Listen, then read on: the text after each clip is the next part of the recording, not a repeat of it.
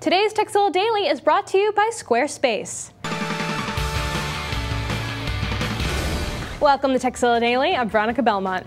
Tekzilla fan Christian recently wrote us an email asking for some help with iTunes. He writes, "I'm wondering how to unauthorize a PC or Mac since you can only have 5 different computers. I'm using a PC and I have to format every 6 months, so I now have only 1 more computer and that will be all."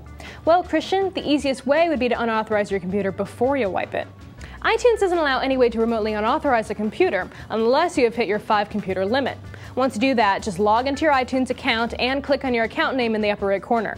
In your account information, you'll see an option to deauthorize all computers. You can't use this feature until you've hit your limit, and you can only do this once every 12 months, but hopefully this helps you out, Christian.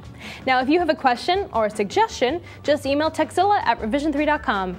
And don't forget tekzilla.com. It's the place to find more tips, tricks, product reviews, and how-tos. Squarespace is a publishing system for anyone looking to build a blog, portfolio, or any kind of website.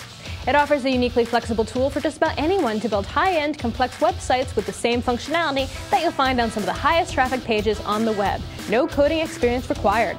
Already have your own blog? No problem. Squarespace's newly launched site importer tool makes things incredibly easy to move over from any WordPress, Blogger, TypePad, or movable type platform seamlessly. Looking for a discount? We've got one for you. Just enter the code Tekzilla when you check out, and you'll get a 10% off the lifetime of your order. Check it out at squarespace.com.